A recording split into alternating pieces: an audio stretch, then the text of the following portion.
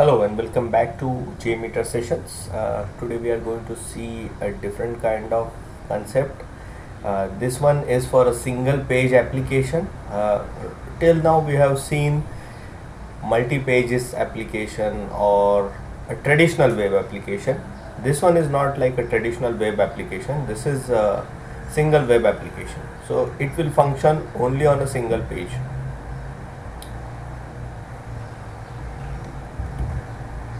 Okay, the site which we will be using for this single page application is a music website developed in AngularJS. This one has been taken from github.io and we will look at the site. So the site looks like this, and you have to select, there are two albums, test albums.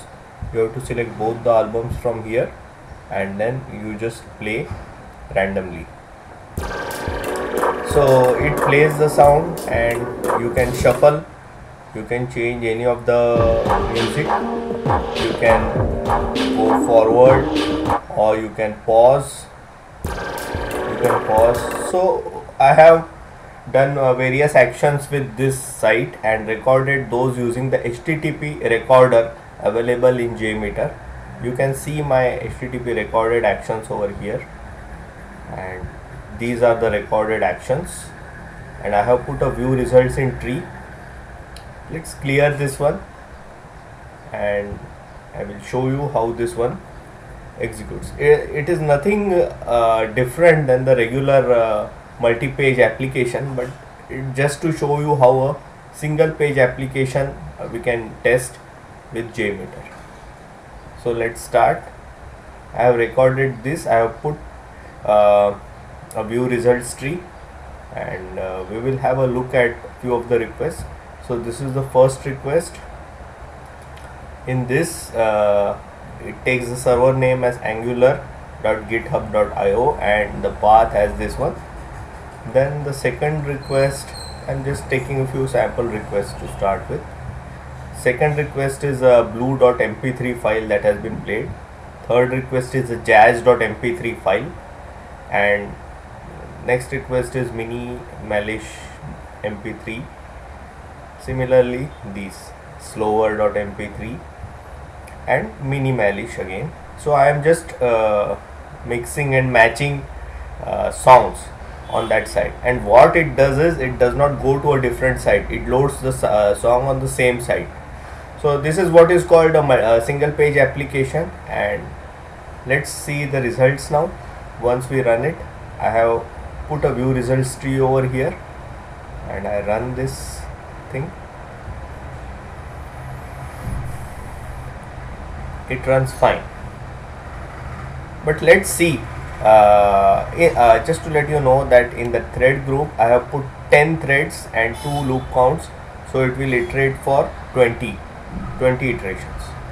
And if you go into the view results tree, our test run is still running.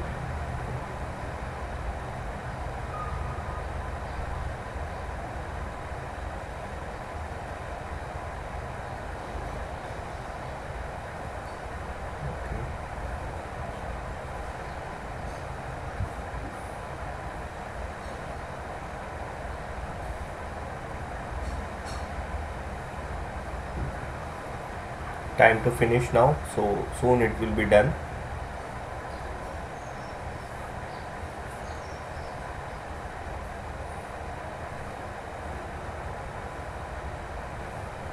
Okay, finally our test run has completed and these are the test results. So we can see any of the sampler result. Just take a sampler result randomly and let's see what we get. So this one has a response code of 200 and OK, just like we saw in our earlier cases.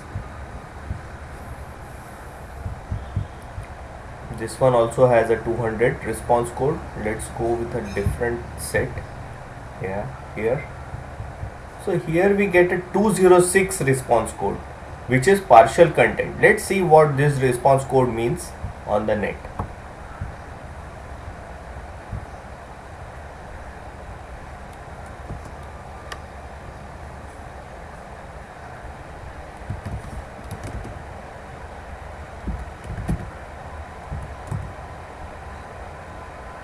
Okay, the net says that this code is similar to 401 but indicates that the client must authorize, uh, rather let's have a look at this one, sorry. Yeah.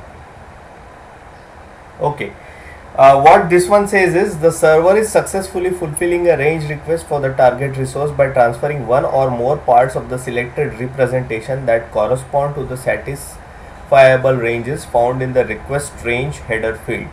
So it is transferring partial content. That's what it means by 206, which also it indicates in its title. So when we play any song, or when we pause it, when we go to the next song, it just sends a partial request to the server. That's what this thing means. So that's what 206 code indicates, and let's look into further details. Most SPAs tend to be JavaScript intensive. As JMeter isn't a web browser, JavaScript embedded in a page or included from a separate file, that won't be executed. So what this means is JMeter cannot accurately measure page load times or page or browser DOM rendering. It can, however, record any calls made to the server from JavaScript files, and it can play back when test is re-executed. So this is what is a single page application. It differs with the traditional web applications in certain aspects, but most of the things are same. It just operates on a single page, and I have just shown you how to record a single page application with HTTP recorder, and I have shown you a sample test for a sample music site. You can do similar things if you have any single page applications in your project. Thank you.